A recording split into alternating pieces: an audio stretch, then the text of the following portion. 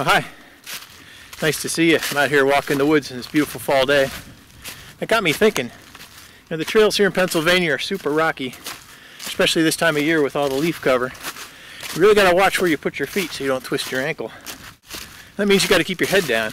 The problem with that is you miss stuff when your head's down. And I got to thinking that's kind of a good metaphor for leadership.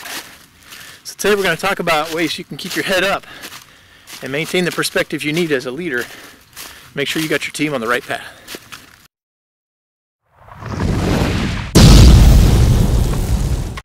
You really have to be careful where you put your feet. Don't step on the rock. Stay on the path. Watch out for the snake. If you twist an ankle or get bitten or wander off into a patch of poison ivy, you might find it difficult getting to your final destination. That's kind of like the day-to-day operations with whatever you do.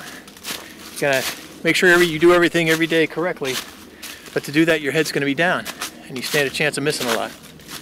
Whether you're leading yourself or leading a group of others, you got to know if you're on the right trail. For that, you've got to maintain some leadership perspective. Out on the hiking trail, the ways to get that perspective are pretty simple.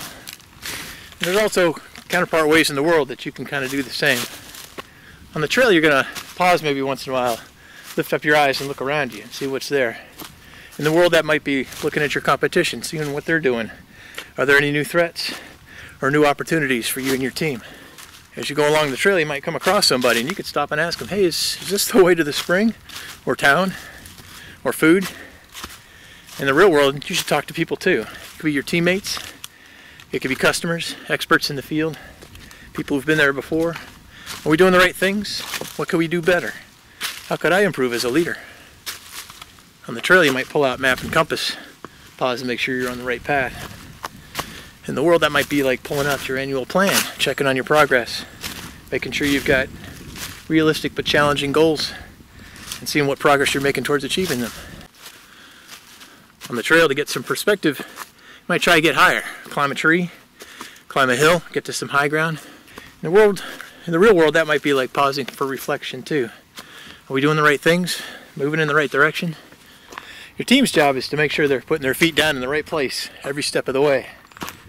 Your job is to make sure they're on the right path. When you do these things, you get the chance to reaffirm that you're actually on the path that you want to be on, going in the direction you want to go. And you have a better chance of not missing out on opportunities along the way. When I get back to the house, I'll stop, sit down, and take a moment, write out some more ideas of practical ways you can pause, get a sense of where you are, and some perspective as a leader. And I'll put that in the notes to the video. But right now, I'm going to stop right where I am, take my own advice, sit here and enjoy the view, try and get some perspective. You might want to do that too. And that's your Rapid Start Leadership tip for the day.